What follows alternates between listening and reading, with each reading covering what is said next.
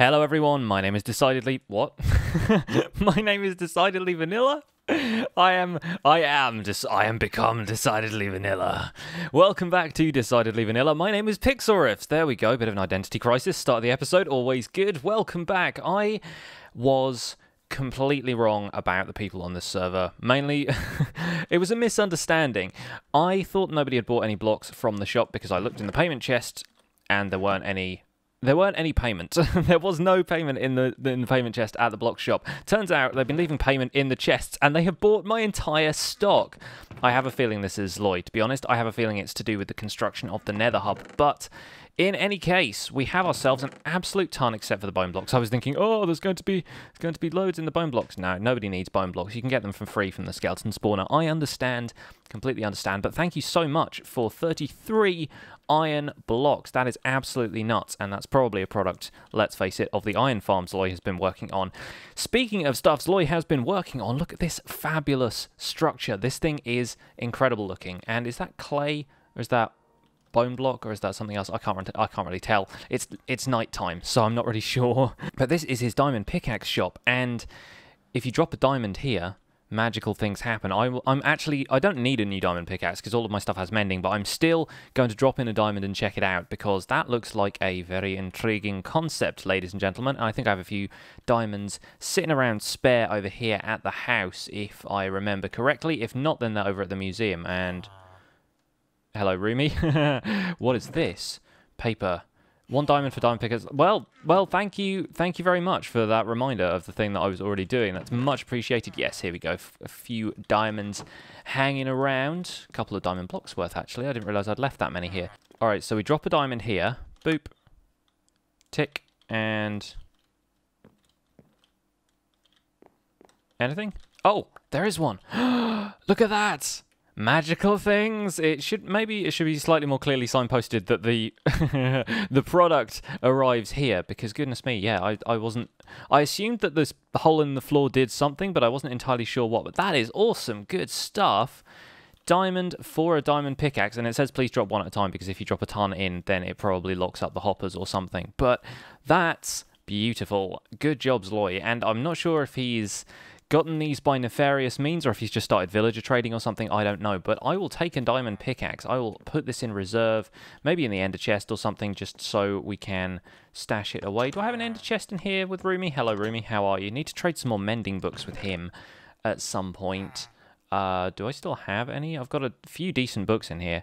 If anybody still wants those, then they are welcome to them, of course. But yeah, I don't know if I have an ender chest in my house, so we will have to go and drop that off at the museum. Speaking of the museum, today's episode is going to be not really progress at the museum, but progress at the museum site. I figured because we built those houses a little while ago, it was probably worth doing some interior decorating for those. So I figured I'd do that on camera with you guys as a bit of a break from the museum stuff. I have not really had a great deal of time to work on museum stuff this week.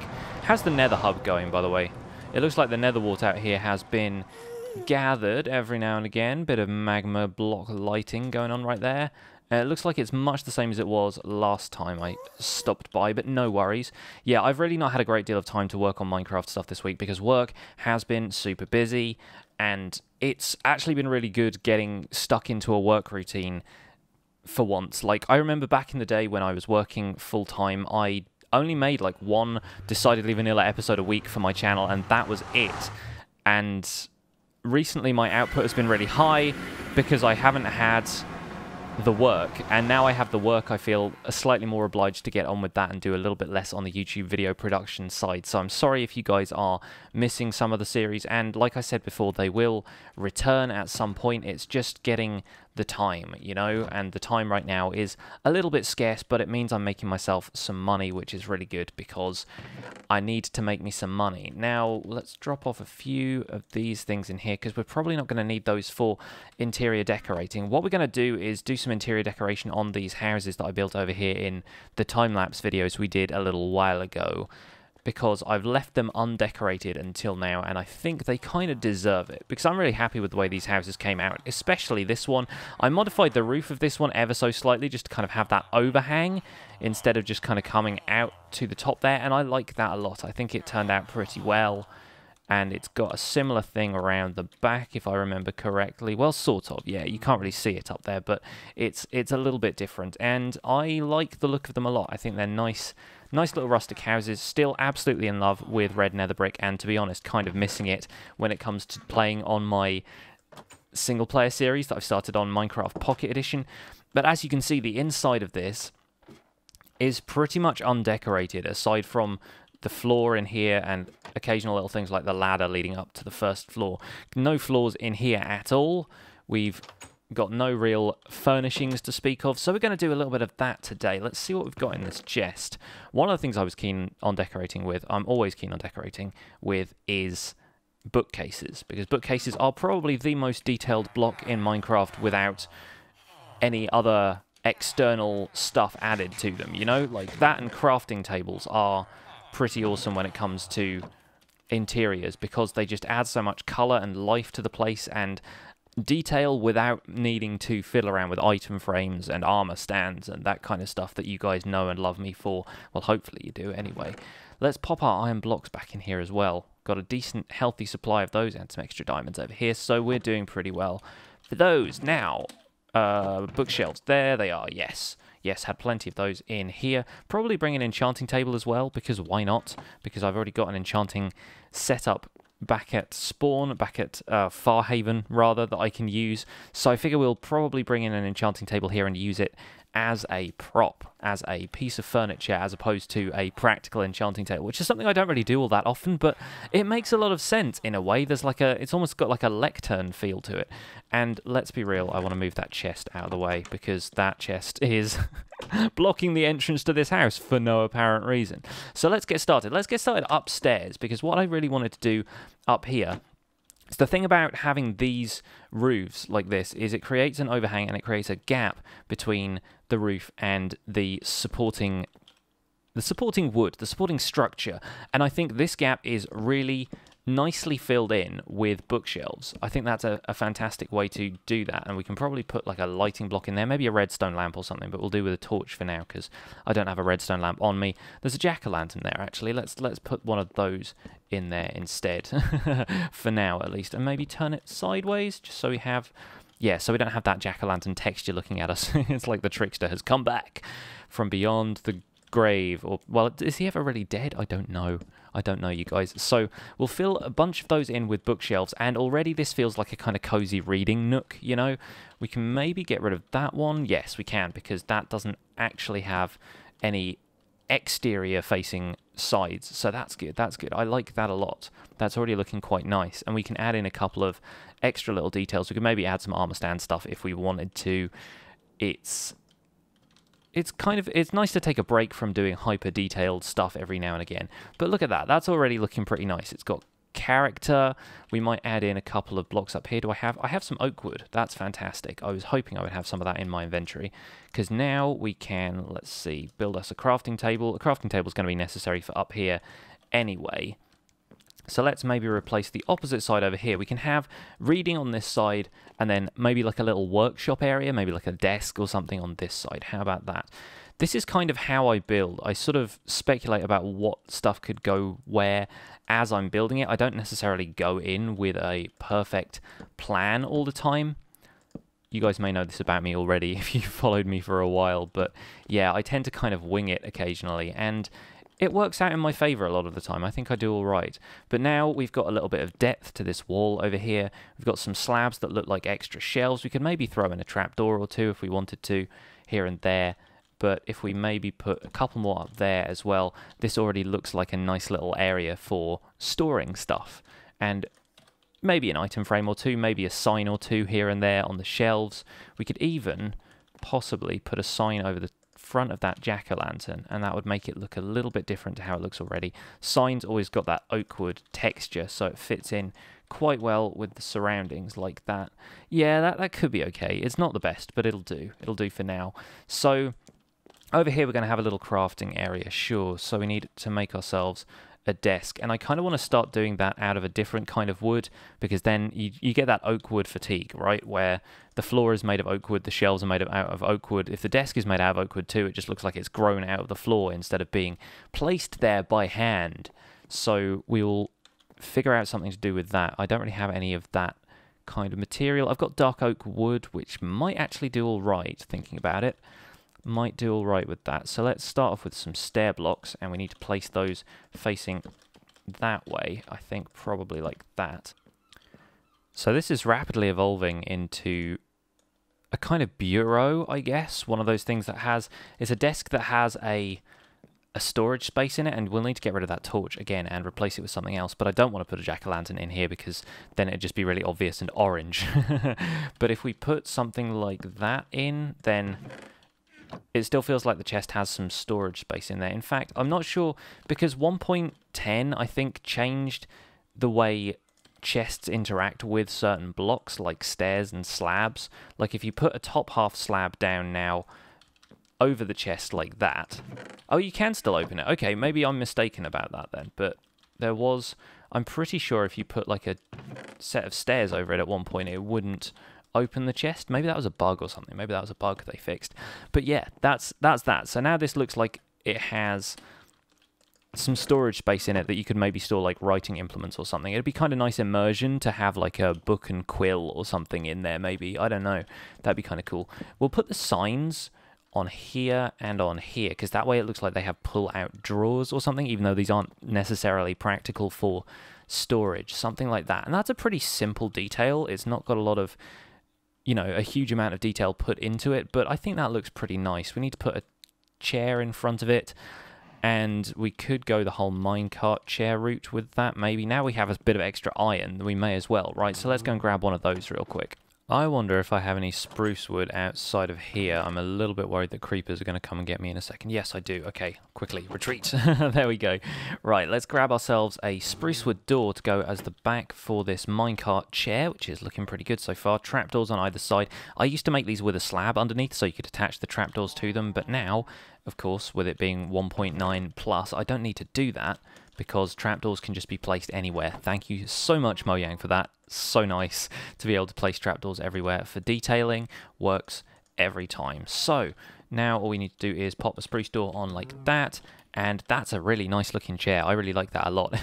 People use trapdoors as wheels a lot, so this kind of looks like a back chair with kind of like wheels on either side, but I think it's going to look all right. Now, one of the things I really kind of want to do with this is have like a flower pot on the desk somewhere, so it looks like there's an inkwell or something like that, but I don't think you can place those in the same block as you can signs, so we may have to either add like a little extension table to here, maybe extend it out one block, or just forget that idea, because that's a cool idea for the detail of this, but to be honest, I'm not going to be in here looking at it all that much, so I'm not sure if I really need to expend that much effort on the detail. So next, I kind of want to do something a little bit more abstract with the bookcase situation over here, so we're going to have these either side like that, and I've got a couple of oak fences that we can have coming down from the roof like so,